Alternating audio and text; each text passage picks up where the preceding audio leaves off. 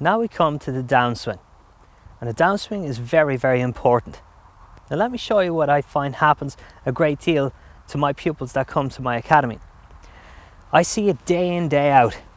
They get to the top of the backswing and they put together a good swing, and when they get to here they actually hit from the top of the downswing, and that causes a cutting across motion and a serious loss of power.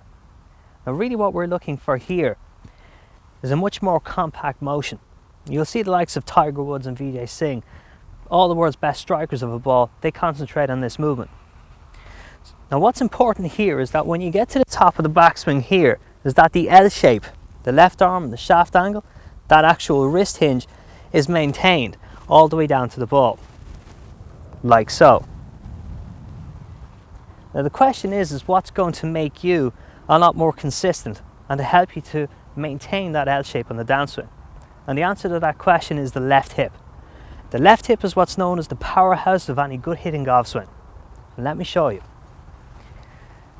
So on the backswing, create a wide circle, but on the downswing, the trick is to get the left hip to pull the arms and the shaft down into that position.